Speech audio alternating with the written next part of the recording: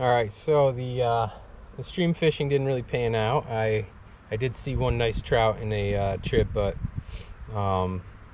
wasn't taking my flies. So I covered a lot of water. I fished for, I don't know, a good three and a half hours, and so now I'm up on the lake, and I just went up into another little tributary and saw some fish up there.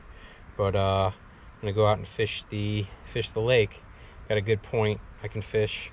There's a south wind, so hopefully the fish are stacked up on the drop off, and throw some spoons and see what we get. Fish on. Fish on.